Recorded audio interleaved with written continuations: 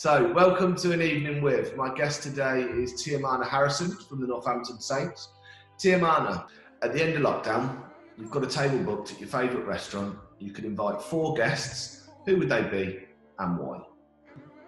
It's a tough one, actually. I've been thinking about it for quite a while and I still haven't. So, off the top of my head, the first guy would definitely be Dylan Hartley.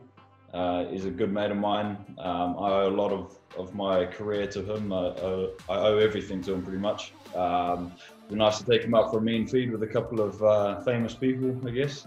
Yeah. Second one, probably go Gordon Ramsay. He'll know exactly what food and everything to get. I love the way he holds himself. I love all his TV shows. He's a pretty big idol for me, I guess.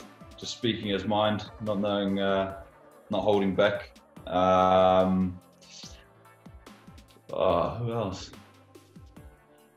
Third one, probably take the Queen out.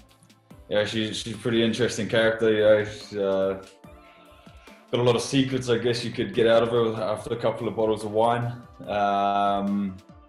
Fourth one, probably say Bob Marley. Okay. He's been my favourite musician since I was a real little boy. You know, grew up listening to his songs, what he stood for. You know, everything about him was cool. Yeah, I think he's just a really awesome guy. I'd love to meet him. Would love to meet him anyway. So. That's an interesting table. I was worried where it was going then. Dylan Hartley, you and Gordon Ramsay. I thought it could get a bit tasty. But then the Queen's been really popular. Yeah. I think she's the history, the knowledge, the secrets is the biggest one that I would like. Yeah.